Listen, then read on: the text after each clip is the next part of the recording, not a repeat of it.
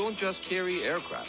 They sometimes carry automobiles, and on one occasion, they even catapulted a car from a carrier. But it's not what you think. Back in 1985, the French car maker Citroën managed to get one of their cars launched off of an active aircraft carrier, all for a commercial. The commercial was shot aboard French aircraft carrier Clemenceau, and this most likely would have needed approval from the French president. But Citroën was not quite done. The commercial needed to be more French, which is why at the end of the commercial, the Visa GTI emerges on top of the French fast attack submarine La Praia, a French carrier catapulting a French car onto a French French submarine.